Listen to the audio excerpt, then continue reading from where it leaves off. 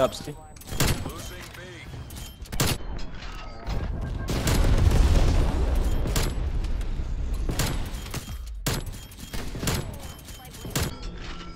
I have not even seen a single person. Yeah, they snatching all these. Go, go, go, go, go, go, go, go.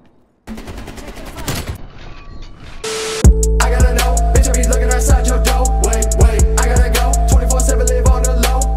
Yo, what up, it's your boy Bam to bring you guys the long-awaited how to snipe on Black Ops Cold War video. This video was highly requested, and I'll be giving you guys the best tips, the best settings, the best class setups, talking about movement and gameplay on this video. And if I do miss anything, definitely let me know in the comment section below. Drop a like if you guys want me to do a part 2 if I do miss anything, and let me know down below in the comment section if this video helps you at all. I would really love to know. But I'll be just explaining to you guys my knowledge on everything on how to snipe on Black Ops Cold War. So now we're gonna get right into our class setup. I do have the double Tundra class. Now I'm gonna be showing you guys the class setup that you guys should be using, and then I'm gonna be showing you guys the class setup that I use. So what I want you guys to try to use, I want you guys to use the Tiger Team Barrel, the Tiger Team Spotlight, the 7-round mag, the Airborne Elastic Wrap, and the Marathon Pad. And I want to go in depth on the Tiger Team Spotlight. This reveals a distance, meaning it gives you the little red dot over the enemy's head. I'm sure you guys probably have seen it in some of my clips before, or maybe you guys watched someone else's clip. But yes, this is the red dot over the enemy's head, and you guys see it when using this attachment. Now I want to go over my class setup. This is the Tiger Team Barrel, the Tiger Team Spotlight, the Speed Grip, the 7-round mag, and the Airborne Elastic Wrap. Now the reason why I take off Marathon Pad, because I feel like I don't need to use it, especially when against snipers. I play in a snipers only mosh pit, so I feel like I'm still fast enough to even use this attachment. This does help out sprint the fire time, which is actually very useful. But since you can only use 5 attachments, I replaced this and I used the Speed Grip. Now Speed Grip helps me move a lot faster, and I'll be explaining a little bit more about movement in this video. But this all comes down to movement and how I move. I like moving a lot faster, as you can see in the clips at the beginning of the video. And that goes the same thing with the Pelington. I had the Tiger Team Barrel, the Tiger Team Spotlight, the 7-round mag, the Airborne Elastic Wrap, and the Marathon Pad. And I want all of you guys to just level up your guns. Maybe you guys can see it for yourselves. Some of you guys that are new to sniping probably don't have all these attachments, so make sure you have all your stuff leveled up. We're gonna go on to the Barrett 50 cal. I have the Tiger Team Barrel, the Underbarrel Speed Grip, the 7-round mag, the Airborne Elastic Wrap, and the CQB Pad. So all the guys that are going for the diamond snipers or want to get gold on the Barrett 50 cal, aka the M82, I do suggest this class setup for you guys. So I have the stim shot, I have the tomahawk, I have the field mic, and something I do want to talk about a little bit are the perks. And the perks that I'm using, I have tactical mask, so you're immune to flashbangs, stun grenades, and the gas mines. So you're gonna want to use this at all times. Now the reason I don't have flak jacket is because I'm used scavenger, because I play on snipers only. If you're not playing snipers only, then you can honestly take out scavenger and put on flak jacket. But since I'm in snipers only, I use scavenger so I can go on streaks and get more ammo. And then I run gun ho. Now when using gun ho, so I can swap guns a lot faster. And you're gonna want to use the perk 3 called Lawbreaker. Now Lawbreaker allows you to use another primary gun and equip multiple perks from one perk category. So you can actually take out scavenger and, like I said, put on flak jacket. So you have 2 perks in the same category. Let me know if you guys have any other questions about class setups, if anything you guys want me to try out, or if you guys feel like it could be a lot better than what I use. So first, what I do recommend before I do anything, I do recommend you guys to just warm up your shot before you guys go online, or maybe you guys want to warm up your shot while you guys go online, because that's what I do. This is what I used to do every single time before I get online, and that's warming up my shot with bots. So you want to go to private match, just add bots on the screen, change the game with a free-for-all or TDM, it doesn't really matter. Just change it to unlimited. Just practice for like 15 to 30 minutes just warming up your shot. Trust me, it will save you in the long run. It'll probably get to that point where you don't need to do it anymore, but if you guys are new to sniping, please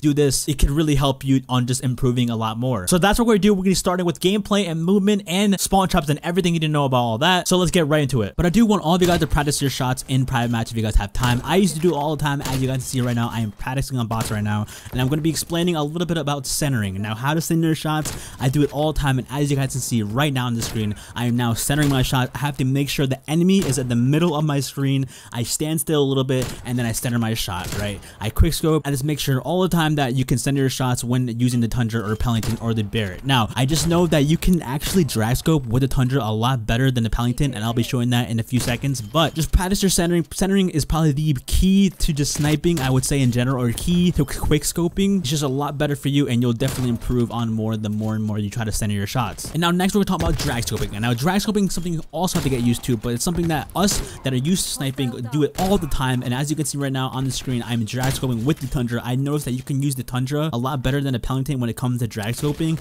so it's something you have to get used to. I always just make sure still to this day that I'm always paying attention to the middle of the screen. Sometimes I'll add a little style to it, I'll 360 and all that stuff, but I know that drag scoping is the way to go for myself. Once again, either or is fine, especially with the Tundra, either sending your shots or drag scoping. With the Pelington, it's a lot better to send your shots than drag scoping, but you can also do the same, but I just prefer and would recommend recommend sending your shots with the Pelington. And now next on the topic, I'll be talking about G sliding. Now, as you can see right now, I usually go on cover and I try to slide off to go faster. I'm always a lot faster, and another attachment that you want to use is speaker. But when it comes to G sliding, when it comes to movement, it's all about how you jump and you slide. So when I'm jumping out the window right now, I try to slide out the window so it just moves me a lot faster, so I can get the places a lot faster. You'll definitely learn a lot more movements the more and more you play. I feel like it just took me some time. When the game first came out, it was pretty difficult because I just so used to Modern Warfare movement, but I just know that sliding out the window or maybe jumping and sliding is just a lot better for me. Sometimes I'll just have like a weird movement. Sometimes I'll 360 a lot. Sometimes I'll do all that stuff, but I just know that jumping and sliding for me is just a lot better. There's not always moments where you have to do it every single time, as you don't have to always jump and slide at all times. It's definitely not the way to go, but when it comes to just jumping and sliding out windows or maybe objects or any of that stuff, it's definitely a lot better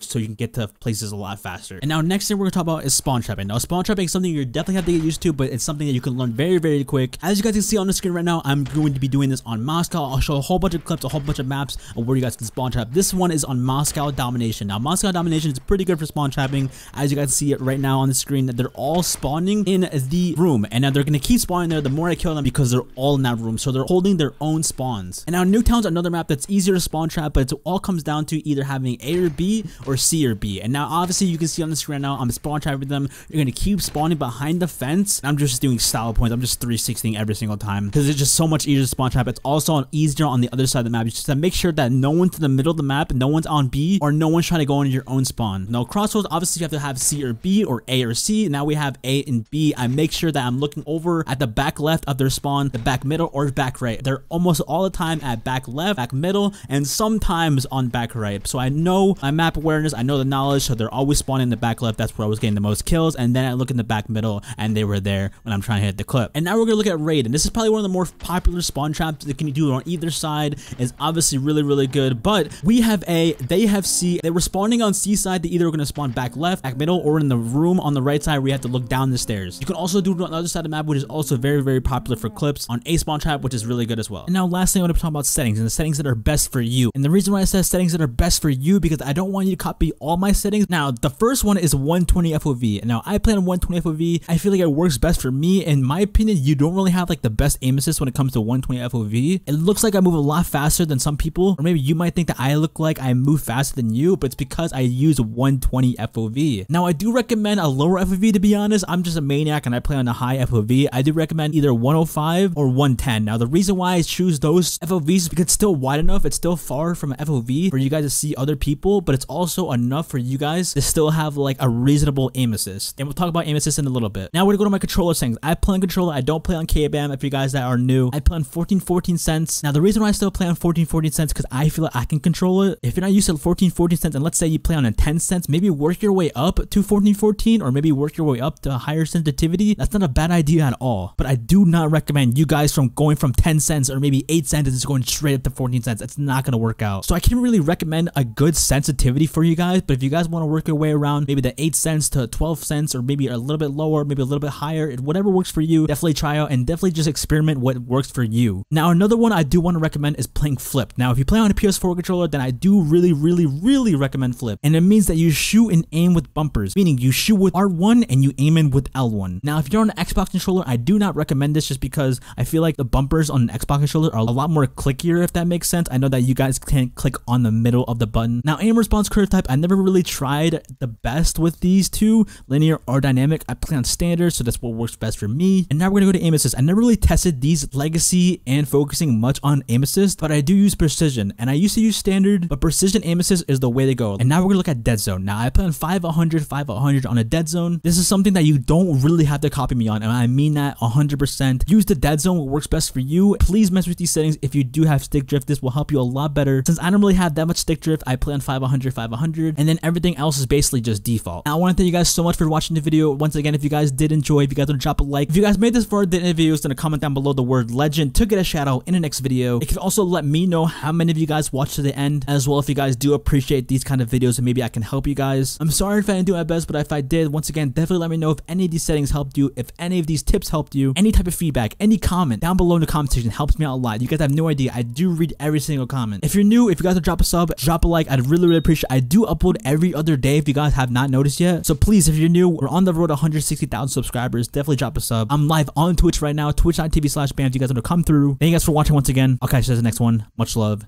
Deuces. Peace out, people.